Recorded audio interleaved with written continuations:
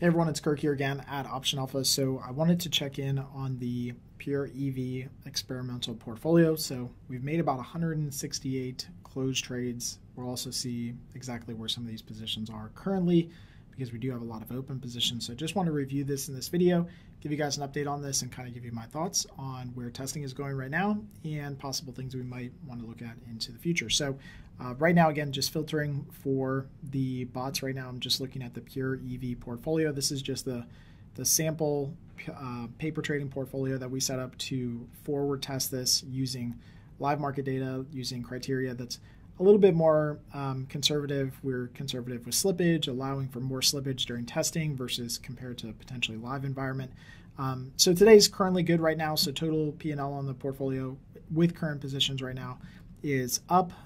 You'll notice that with the addition of all of the additional stocks that we included as well, and we color coded those are just currently orange versus the ETFs or the blue bot icons. You can see that it's a pretty good distribution. We'll kind of take a look at some of the results in the analyzer here in a second, but you can see that a lot of these, they don't all go the same direction. I will just say that, right? And we didn't, one thing is with this EV portfolios, we didn't say it had to be bullish, bearish, whatever. It's just take the best EV, highest alpha ranking positions. And so you can see just visually some of the P&L diagrams that we've gone through where some of them have gone, pretty wild. Some have been underwater and come back up. Some started, high and come back low. It's been pretty interesting to see kind of how all this is shaked out. One notable one here, just because it happened today, but Apple announced earnings yesterday after the market close. And so for the last couple of days, this particular one hasn't made a trade. This bot hasn't made a trade in Apple. And the reason it hasn't made a trade in Apple is because, remember, inside of our trade ideas for the position criteria, we wanted to make sure that the position expires before the next earnings announcement. So for the last couple of days, because we've been targeting these shorter duration trades, with Apple earnings coming up, then it hasn't made a trade in Apple, which is great because I actually had made some winning trades in Apple, so that's good. Now we just wanted to start getting back into the rhythm now that earnings is going to be done. So we would expect Apple to kind of come back into play here in a little bit now that earnings are done, and that kind of fully bakes itself out of the probability equation. All right, so yeah, all the positions generally look okay. Things have been going through okay. So let's take a look at the analyzer and let's go over and look at existing closed positions for the Pure EV portfolio. Again, we're just filtering here by Pure EV. So this kind of shows all closed positions, not just current positions that are open or active in some of the bots. So total right now on closed positions is about 1401.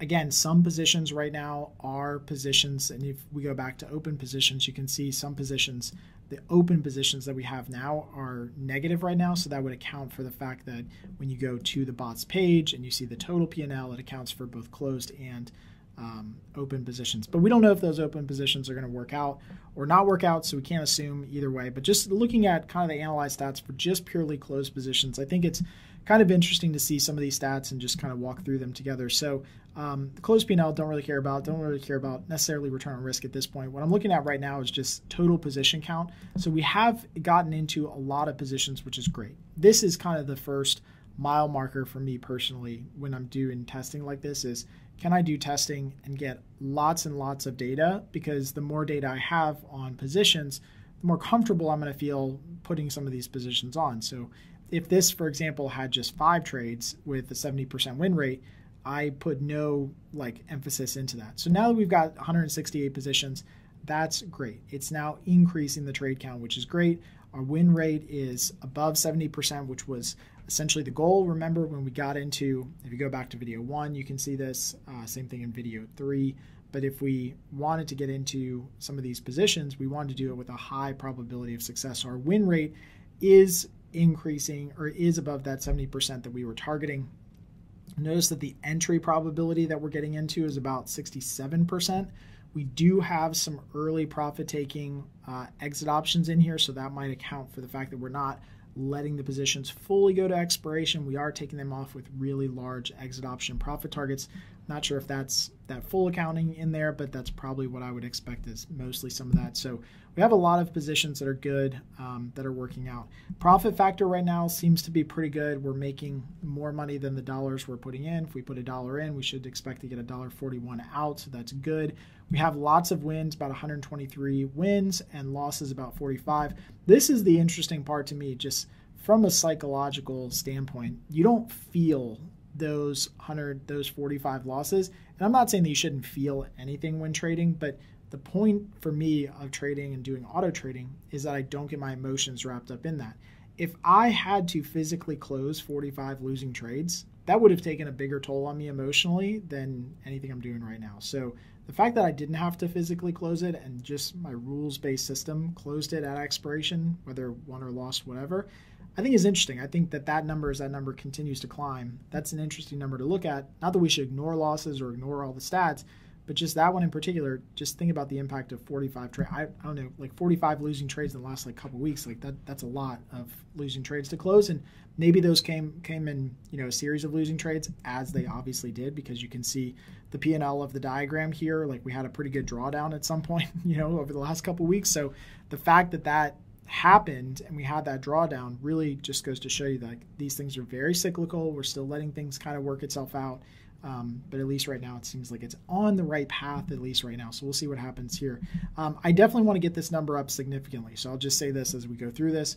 I look at this, I say 168, great. We're on the road to where things should be starting to solidify into their expected outcomes. We should be getting enough data to get that, distribution the way that we want. But I would love to see this significantly higher. So until we take everything totally live, I'm going to make sure that this first and foremost is a really, really big number, so that I feel a lot more confident with where things go from here.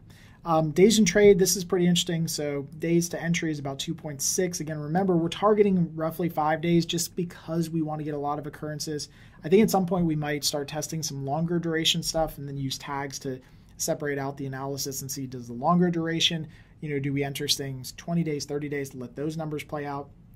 Maybe exit trades a little bit earlier. But right now we're doing lots and lots of testing. So days in trade is about 2.3, which means that we're holding it pretty much to the end. So because we're doing short duration, we're holding it to the end. Clearly, it looks like the Iron Condors are winning out as far as strategy. We'll see how this plays out as we go, but Iron Condors are just literally crushing it. Short put spreads are doing really good. Short call spreads not doing so good, which is interesting because we have had a couple little sell-off days in the market recently. By symbol, Meta has been great. NVIDIA, Microsoft, Costco, Capital One, Apple, CrowdStrike, etc. What I noticed just from glancing at this menu is that a lot of the symbols that have done well so far are mostly stocks.